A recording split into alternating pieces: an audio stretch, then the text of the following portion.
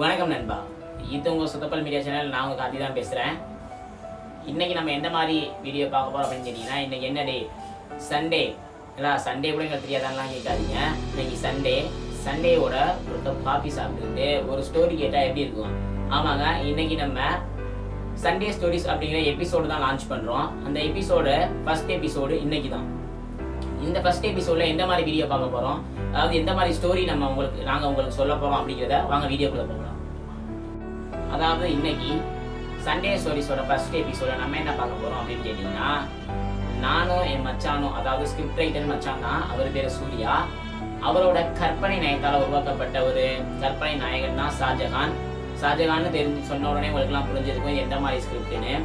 இந்த ஸ்கிரிப்ட் ஒரு ஷாஜகான், அதாவது நம்ம கற்பனை நாயகன் ஷாஜகான் வந்து இயற்கையை காதலிக்கிறார், அப்புறம் வாழ்க்கையை காதலிக்கிறார்.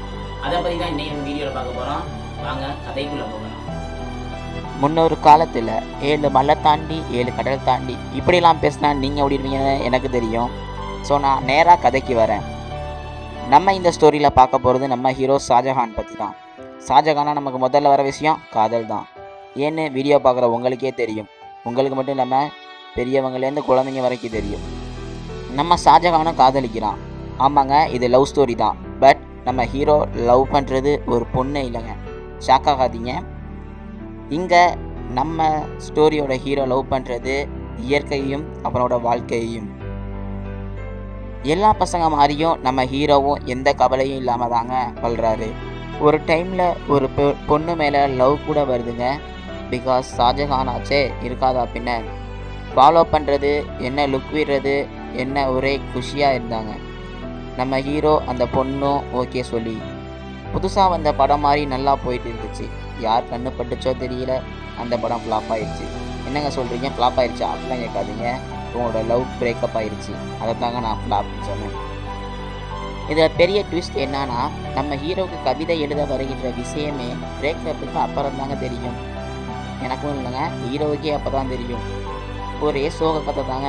எப்பவும் புதிய சமையல் செய்கிற அவங்களையே டேஸ்ட் பார்க்க மாட்டாங்க. பக்கத்தில் இருக்கவங்கள தான் பலியாக்குவாங்க. இந்த பலியானது நம்ம ஹீரோவோட ஃப்ரெண்ட்ஸ் தாங்க. காதில் ரத்தம் வந்தாலும் விட மாட்டார். அப்புறம் ஒரு சிலர் என்கரேஜ் பண்ணி அவரை மோட்டிவேட் பண்ணதால் அவர் திறமை இன்னும் முன்னுக்கு வந்தது. என்ன மாதிரிங்க. அப்புறம் தான் நம்ம ஹீரோவுக்கு வாழ்க்கையை பற்றின புரிதல் வந்துச்சு.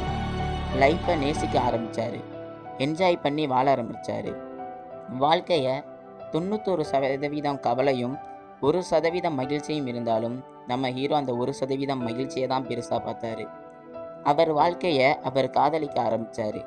இந்த உலகத்திலேயே 100% உண்மையான காதல் இதுதாங்க. இவர் பெரும்பாலும் கவிதைகளை இயற்கை எடுத்துக்காட்டாக பயன்படுத்தி தான் எழுதுவார். இயற்கையின் அழகை உணரச் செய்த ஆரம்பித்தார். இதற்காகவே பல இடங்களுக்கு பயணித்தார். அவரின் அடுத்த காதல் இயற்கை மீது. அந்த காதலின் காரணத்தால் பல மரங்களை நட்டார்.